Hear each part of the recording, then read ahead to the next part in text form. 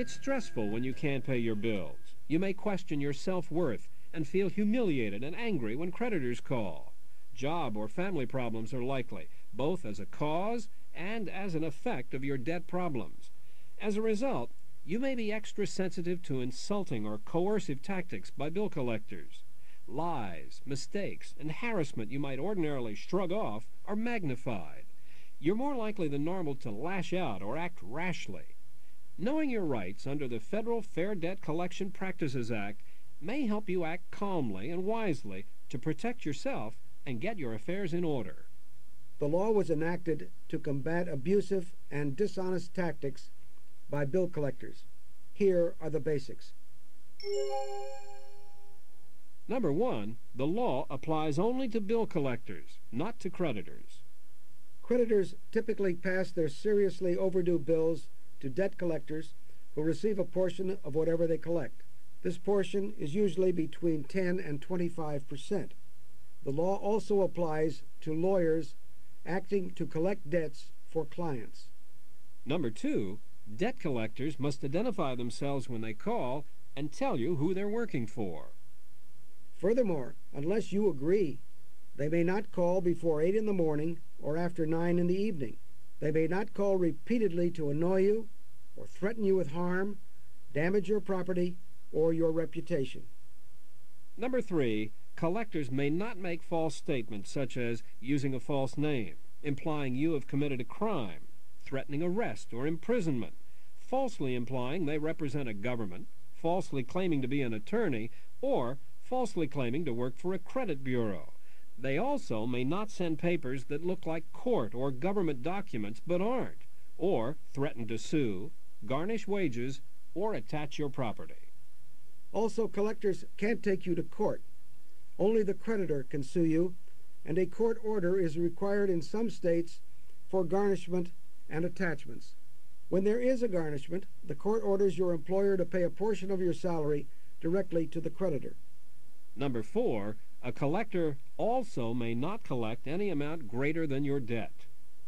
Nor can they publish your inability to pay, deposit a post-dated check early, or give out false credit information about you. Number 5, you have the right to privacy. A collector may discuss your debt only with you, your spouse, your attorney, and your parent if you're a minor. While a collector may contact anyone to locate you or to verify your address, they may not tell anyone that you owe money or identify themselves as a bill collector unless asked. They may not use postcards to contact you or put anything on the envelope that identifies them as bill collectors. Number 6, you're entitled to written notice of how much you owe and to whom. You have 30 days to dispute a bill. If you do, all collection activity must stop until you get proof of the validity of the debt. Number 7, if you owe several debts, any payment you make must be applied to those debts as you direct. Collectors cannot apply your payment to any debt that you don't authorize. If they're getting 20% from one creditor and 10% from another, they may not arbitrarily apply a larger portion of your payment to the debt which pays them a higher percentage. Number 8, you may stop a bill collector from contacting you in 2 ways: retain an attorney or send a written notice. If you retain an attorney, the collector must then contact only your attorney. Your second option is to send a written notice to the collector saying you'll deal directly with your creditor. You should then contact the creditor. However, refusing to deal with a collector doesn't cancel your debt. The law recognizes that debtors are usually not in a good position to pay lawyers to enforce their rights, so it provides incentives to successful debtors and their lawyers. Debtors are permitted to sue in federal court over violations of the federal law. If they're successful, they are awarded actual damages, which are usually small, along with attorney's fees and statutory damages of up to $1,000. The availability of attorney's fees means that if you have a good case against a collection agency, you should be able to find and afford a lawyer who will pursue it. As I've mentioned, if you default on a secured loan, your creditor normally gets the right to repossess the property that serves as the security. If it's real estate, the repossession process is called foreclosure, and the lender must carefully follow certain steps required by law. Foreclosure can take a long time, and in most states gives you several opportunities to cure the default and keep the property. With appliances, furniture, and other household items, creditors must usually go to court to repossess their collateral because they can't enter your home without your permission.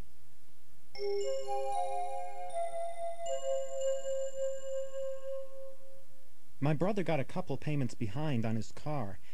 He came out of work one day and the car was gone. It had been repossessed. He didn't have any warning. Is this legal? Most likely, yes. In a few states, the repo man can repossess your car from your unlocked garage or from the parking lot at your work when the lender hasn't even notified you that you're in default. And it doesn't matter whether or not the lender is right. The only restriction is that the repossessor not breach the peace. This means that the repossessor must avoid the possibility of physical confrontation with you. As a result, cars are often repossessed while you're not physically near them. There are a few states where the law prohibits a repossessor from taking a locked car off the street. Most states are somewhat in between, but the trend is toward limiting repossession rights because in practice, automobile repossessions often do lead to violence, which definitely does disturb the peace. My car was repossessed after I couldn't make the final $1,000 payment on it. Now I have the extra money to make that payment. What are my rights? Depending upon your particular state, you may have the right to cure the default and get your car back. Normally, you must pay the creditor for all the outstanding loan charges, including penalties and interest, as well as the cost for any attorney's fees and other expenses incurred while having the car repossessed. You should notify the creditor as soon as possible if you intend to pay off the balance on a defaulted loan. If you do fall behind on a secured loan or any debt, the best advice is always to notify your creditor immediately. If you can't work something out, it's probably better to give up the property you cannot afford. If you're not sure of your rights and options, be sure to get legal advice.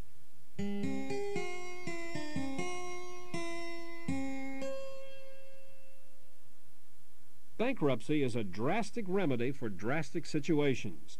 According to the Supreme Court, it's meant to provide a new opportunity in life, unhampered by the pressure and discouragement of pre-existing debt. That definition is all well and good, but bankruptcy carries a stigma of failure, and it's both costly and complex. Most experts feel that many of the 500,000 Americans who file for bankruptcy each year don't have to do so. They could work out a wage earner plan or other arrangement with their creditors. In any case, it's an area where expert personal advice is essential. Here are some bankruptcy basics. The most common type of bankruptcy is called Chapter 7, straight bankruptcy. Liquidating straight, or Chapter 7 bankruptcy, is the only real bankruptcy. In theory, it's simple. You turn over your property to a trustee who's been appointed by the court. The trustee sells it, distributes the proceeds to your creditors, and cancels your debts. You start over without debts or assets. In practice, however, it's really much more complicated. Each state has its own list of exempt property, which means property that you get to keep. In Pennsylvania, for example, you may keep Bibles, a sewing machine, clothes, some insurance, and pension benefits, and $300 of other property. In Oregon, you may keep $15,000 of real estate, a car worth up to $1,200, tools worth up to $750, as well as one rifle or shotgun and a pistol. In Texas and Florida, your home may be entirely exempt. And in most cases, a married couple filing for a joint bankruptcy may be entitled to double the amount of their exemptions. Some creditors get preference over others. Secured creditors are those to whom you've pledged property as collateral. They're usually entitled to their security, such as the house for the mortgage or the car for the auto loan. This means that general or unsecured creditors without any security interest usually get very little. Statistics show that only 13% of straight bankruptcy cases result in any payment at all to general creditors. Even when they do receive some payment, the average is only 5 to 8 cents for every dollar of their claims. Some debts aren't dischargeable through bankruptcy, such as taxes, alimony, child support, educational loans, and the cost of the bankruptcy itself. That means, even if you declare bankruptcy, you still owe those debts. Because of its devastating effects, you can declare bankruptcy only once in 6 years. Another form of bankruptcy is the Chapter 13 wage earner plan. A wage earner plan looks to your future income to pay off debt rather than to existing assets. A Chapter 13 plan is actually debt restructuring, not bankruptcy, but it's supervised by the bankruptcy court. Its counterpart for businesses is a Chapter 11 reorganization.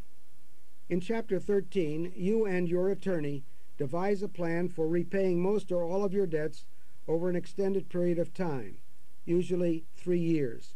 A trustee controls the part of your income that's needed to pay the debts. In Chapter 13, you normally get to keep all of your assets. A wage earner plan is usually preferable to a Chapter 7 bankruptcy, but it's only possible if you have a steady source of income, and it does take more time than straight bankruptcy. The only debts not dischargeable through Chapter 13 are taxes, alimony, and child support. There are other alternatives if you fall behind in debt payment. Most people who consider bankruptcy have been in financial difficulty for quite a while, but it's worth emphasizing that it is usually helpful to contact your creditors as soon as you realize you're falling behind. If you take the initiative, creditors are more apt to be flexible about extending your payment schedule. Financial counseling is available through many state and local governments. There are even formal creditor groups that help people work out a payment plan. These groups realize that creditors usually do better by keeping people out of the bankruptcy court. But be aware that while the creditor would prefer you not to declare bankruptcy, it may be better for you if you do. That is why, if you're considering bankruptcy, you should seek advice immediately from a lawyer who specializes in it. Filing in bankruptcy court is both a serious step and a powerful weapon. Timing can be critical. Filing for bankruptcy temporarily stops all creditor action against you, including lawsuits already filed and collection of judgments already issued, not to mention phone calls, wage garnishments, and threatening letters. But filing also ends your control over your property, and payments you've made on your debts within 90 days of filing will be collected back as part of the pool of assets controlled by the trustee. So will any payments or transfers of property to family members or close business associates made during the entire year before you file. Concealing such a payment is considered fraud and could mean you won't get a discharge of your debts at all. Your future financial prospects are important in timing bankruptcy. Normally, you shouldn't file until you're pretty sure that you've hit bottom financially. If you're going to continue to pile up debt because of inadequate income, even after your existing debt is discharged, then bankruptcy usually should wait. It won't solve the problem, and you can't file for bankruptcy again for 6 years. Serious financial problems seldom occur in isolation. They usually cause and are caused by other difficulties. These can be medical, behavioral, and economic. Bankruptcy will strain even the most harmonious family. So will the unemployment that often leads to bankruptcy. My husband and I had to declare bankruptcy last year. Now we're both working and have turned our lives around. How do we go about reestablishing credit? Reestablishing credit after bankruptcy isn't usually as difficult as many people believe. While the fact of your bankruptcy can remain on your credit record for 10 years, many merchants will extend credit anyway if you have a steady income.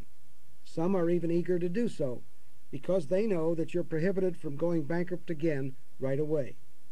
Be upfront with the creditors you want to have a relationship with, and they may work with you despite your past history. I'm doing fine, but one of the businesses I deal with isn't. They cashed my check but haven't delivered the merchandise. What can I do? Consumers tend to get the short end of business bankruptcies because most of the debts businesses have with consumers are unsecured. The debts usually involve merchandise or services you've paid for but haven't received. If a business files for a Chapter 7 liquidation, your chances of getting anything are remote. There's not likely to be anything left after the secured creditors exercise their rights. But if a company files for a reorganization under Chapter 11, your prospects are much better. You'll need to file some forms and wait a long time, but if you persevere, you should get something. If you find out that a company that owes you money or merchandise has filed for bankruptcy, call the bankruptcy court for information on steps that you will need to take to protect your claim.